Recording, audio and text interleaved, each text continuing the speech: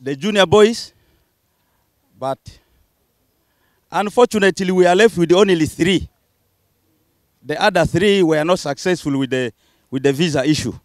So that one gives us a challenge that group scoring is not there automatic, because we have not made that required number. At least if they had left us with the 1, we will make it 4 for scoring.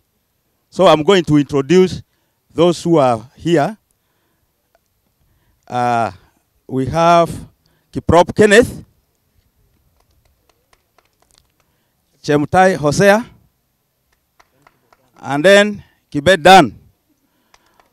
But all the same, I can introduce those ones in absentia. We have Chelegoi Feb, who could not make it through with the visa. And then we had the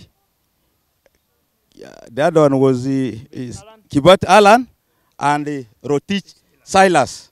So they were unable to make it through. But otherwise, these are, yeah. The junior team for World Cross Country Championships in Australia. We are unlucky enough that we had a field of 6 athletes.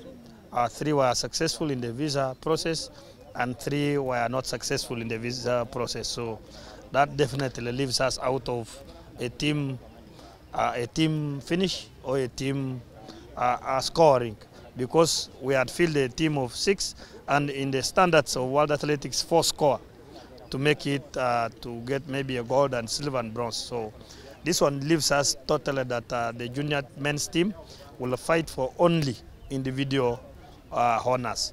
So that's where we are heading.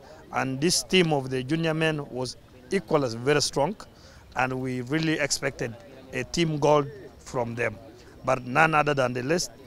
We are giving encouragement and support to the team that is here remaining, 3 of them, to really fight for now individual medals.